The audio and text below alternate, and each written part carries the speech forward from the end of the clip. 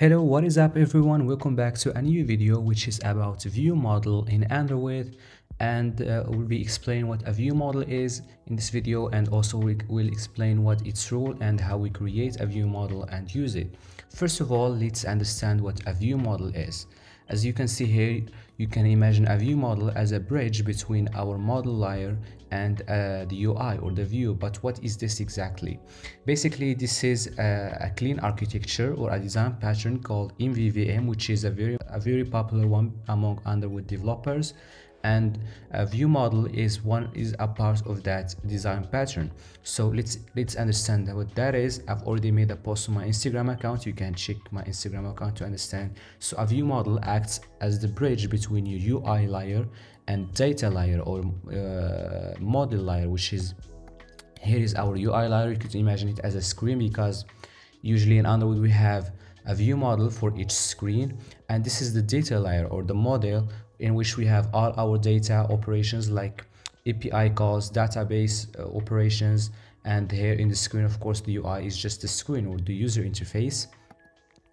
It receives user actions from the UI. So basically, this screen or the UI sends actions and events like toggling a switch, clicking on a button, or refreshing to get fresh new data, and the ViewModel receives those actions, and then the ViewModel updates the model layer or the data layer, where it sends a request or something to the data layer to make an API call to get fresh new data, or to do a database operation, and then the model layer notifies again the ViewModel that, hey, we got the new data. You can now notify the screen or the UI, so the UI observes the new data and display it to the screen. So this is exactly what we wrote here.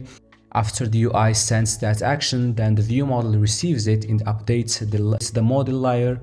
Then the UI observes any new data that we got. And also another use of our ViewModel is that it handles configuration changes, because as we know in Android, when we, for example, rotate the screen, our activity is recreated in all the states, or all the variables inside it will be recreated as well and set to their new default values, which means everything that the user did, for example, type in something or changing some color, all of that will be lost, and we don't want that in our app, because that's a bad user experience.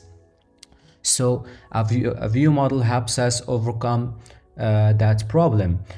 So as we see, a ViewModel helps us solve two problems. First of all, it follows the separation of concerns principle, so it keeps our UI related logic right here, and it separates it from the UI itself, or from the UI components, and to make our code cleaner and more easier to read. So yes, the second problem, of course, the ViewModel solves is those configuration changes problems. So now let's see how we can create a ViewModel.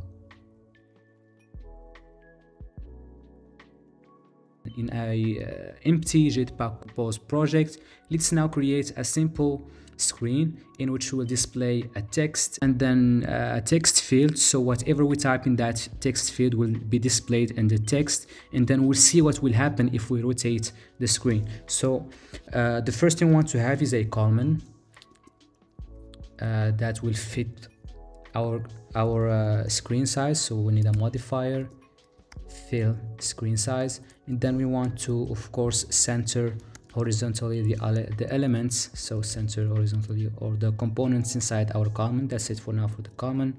We want to have some space from the top. That's why I'm just going to use a spacer. Let's say height is 30.dp, import dp,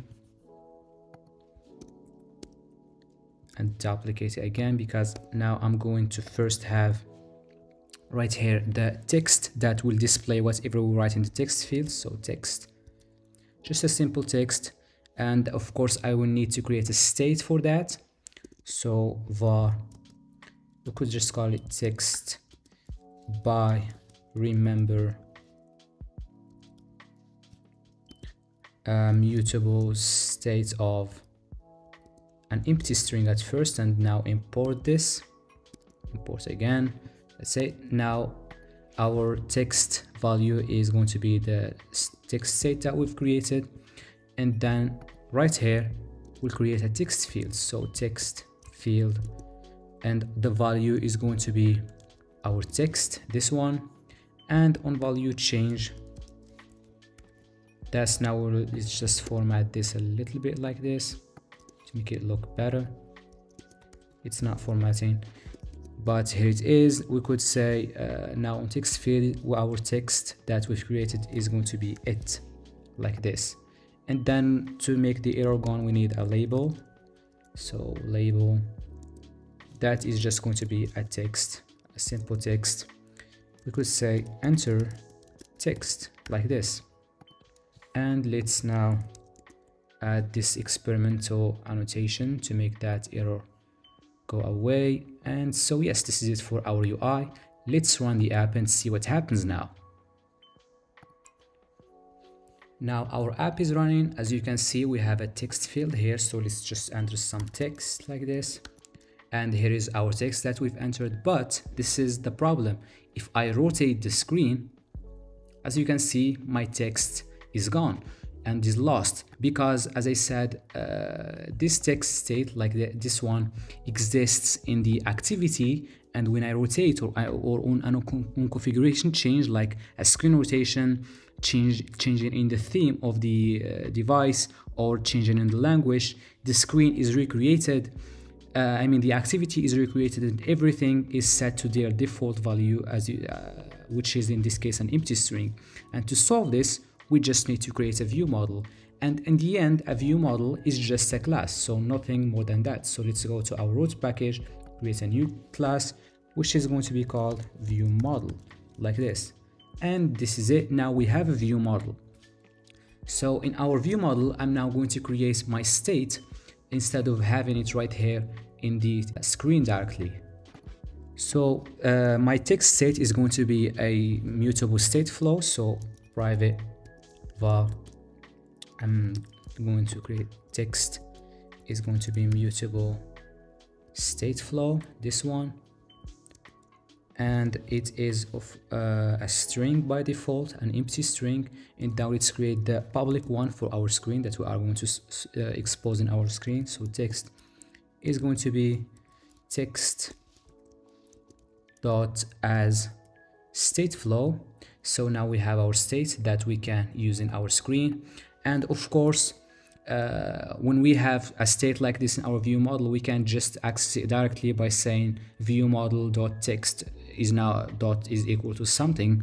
We can do that by instead everything is actually supposed to be changed here in our view model. We'd rather just send events from the screen to our view model to change those, but in this case I'm going now to create a function to do that. So change, because in a normal app we would have as another class called state and another object class called events for better organization, but for the simplicity I'm just going to create another function here, with a function in which we pass a new text which is going to be a string, and then I'm just going to say text.value is now our new text, like this.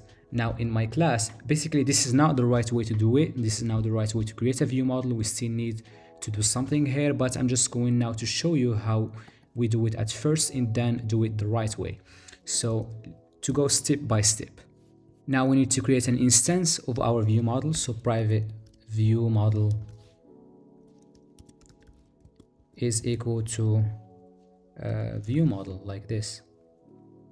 Oops, here I need var is equal to view model, the one I've created, and yes. And now I'm going to create my state variable here instead of this one. So I'm going to say var text now is going to be equal to view model dot text dot collect as state, this one.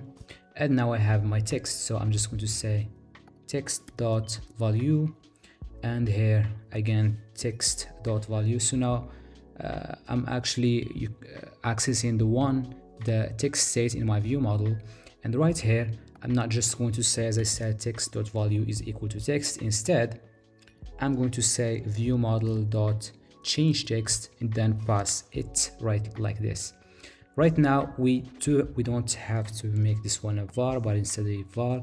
Now if I run the app, we'll see a similar behavior, but we still have a problem that if we enter some text and then we rotate the screen, the text is still gone. Basically, I guess in iOS development, this is the way we do it. So because in iOS there is no problem such as activity being destroyed in a configuration change or something, but here in Android we do have that problem. And to create the Android view model, so the solution of Google, you could say, we just need to inherit from view model, this one in Android X lifecycle. We just need to inherit from that one, and now we have an Android view model, which now we're not going to initialize like this, but instead we're going to say view model by view models and the type, which is the one I've created, view model, this one. And we just need to now add the constructor like this and delete that. Now we have our view model, and then run the app. So let's see now what's going to happen. So let's enter some text or something like this. Now if I rotate the screen, as you can see, my text is still there and it is not lost. Even if I re-rotate the screen, I still have my text. So that's now why we need a view model. So why even the first time when I created the view model, I did lose the state, because that wasn't an Android view model, and I initialized the view model in the normal way, which is equal to a new view model, you could say, and that also is recreated basically when the screen was recreated. So now this is the solution to this. So now the second thing I want to show you is that if we want to pass something to this view model by the constructor, basically as in a normal class we create a constructor for our view model, and then we, for example, if we want to pass a repository instance to make API calls or a database DAO or something, but because I don't have those, now I'm just going to pass a normal variable, like I don't know, an integer number of type int, for example, like this.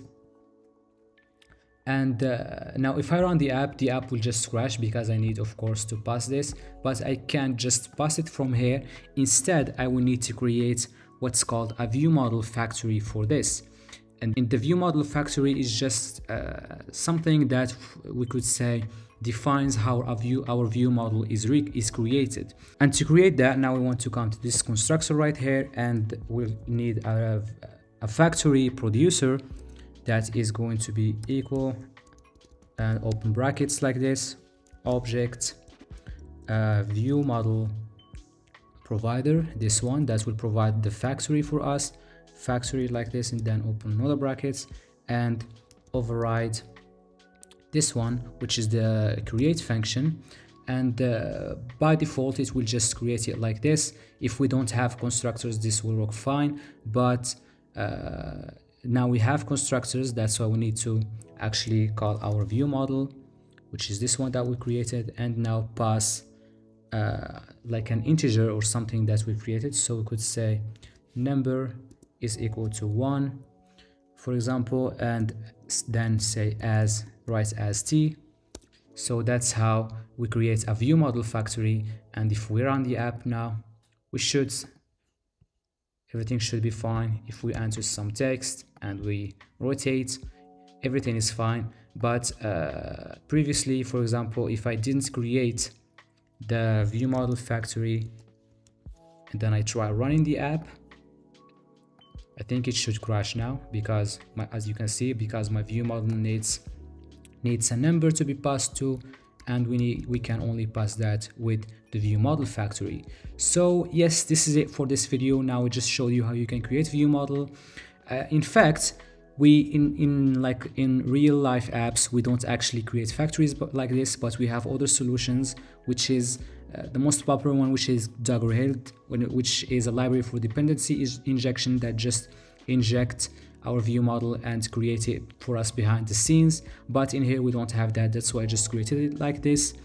And yes, so I will do a video for that in the future, but this is it now for our view model. This is what we needed, as I said, to store our states, to not lose them in on configuration changes. And also right here, our view model stands as a bridge between our screen and data, where it receives user actions and then it updates the model if needed, or if it just does have to do some logic operations or something, it then notifies the screen. So yes, this is it for this video. Thanks for watching. Don't forget to like and subscribe if you like this video, and if you have any questions, you can leave a comment, and see you in another one.